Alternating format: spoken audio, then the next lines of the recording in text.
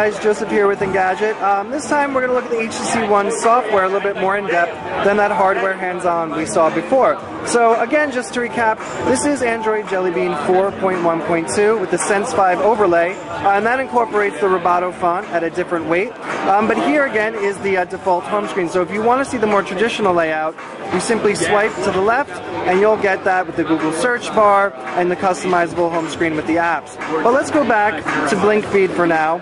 So this, you fill out with your choice of different content providers that are keyed into the Mobile Republic service, but it also integrates into the TV feed. And the TV button down is here, and the IR button on the top is underneath the power button.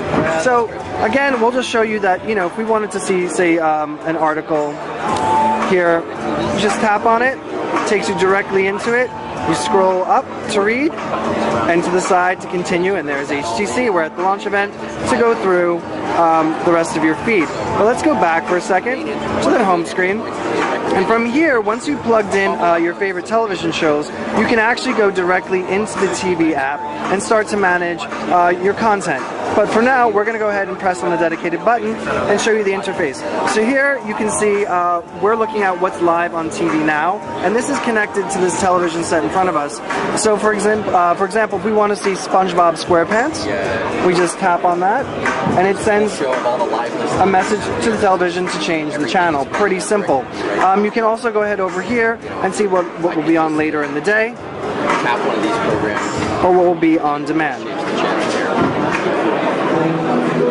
Now the other thing, obviously this being HTC, there's an imaging story here. We're going to go ahead into the camera app. You can see it's been redesigned.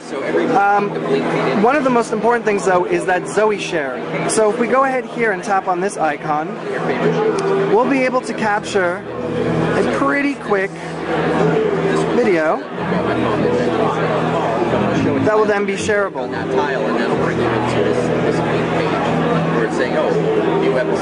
And you can see the icon will fill up red until it's finished. So it's doing it again.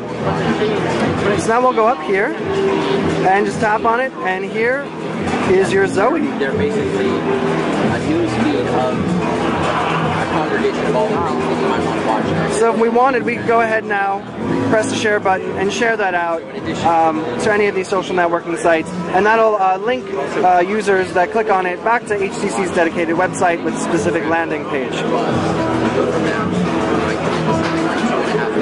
So that's pretty much it as far as the new software features included in the HTC One goes.